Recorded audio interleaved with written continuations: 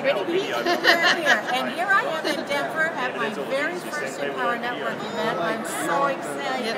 I've met Christina Munoz. That's correct. Yes, and she is from Australia, very successful in Empower Network. But I think what has captured me so much about Christina, all the help that she gives people, but she literally built her business in Empower Network because at the time was disabled and laid on her tummy, on her back, and had this really kookaburra talking to her a little bit. But Christina, I'm going to ask you, what advice do you have people that you could give to people that have excuses? I believe when anything sort of challenging happens to you or you experience some sort of adversity that makes you think that's a reason why you can't do something, okay, it keeps you stuck in the same place. Nothing's going to change while you remain a victim and while you continue having a self-pity party. And I can only say that because I've been there. I've done the same thing myself. Okay, so you've got to find a way to turn your excuse into your reason to change, into your reason to be successful. So that's basically what I did, and yes, what helped me snap out of my self-pity party, sort of what helped me turn my excuse into my reason was a bit of a magical visit from a kookaburra that let me pat him, and he kept arriving and hung around for about a month, and it was rather amazing.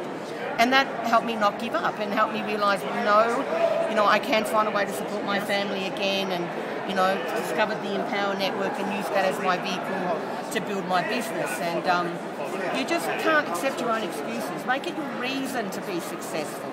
Because, the reality is it doesn't matter what you say. I don't care if you're disabled or you suffer from chronic pain like I have for years, or manage any sort of condition or whatever. There is someone who's been in your situation that's been able to overcome it.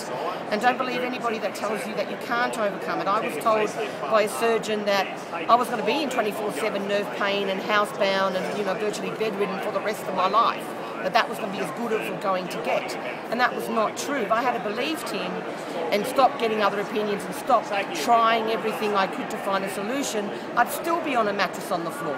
I'd still be working with my laptop to table in bed.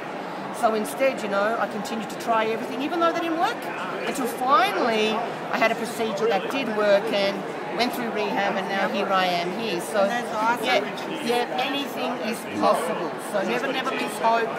Reach out for help and turn your excuse into your reason to make whatever you want happen if you can. And found no one special. How is that for a gold nugget? I mean, thank you so much, Christina.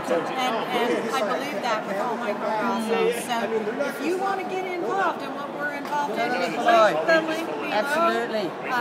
Sign up. You will be so impressed. We're a family. Yep. She's Australia. Over 6,000 people here. It's insane. Incredible. See you on the beaches. Okay. See you later. Bye.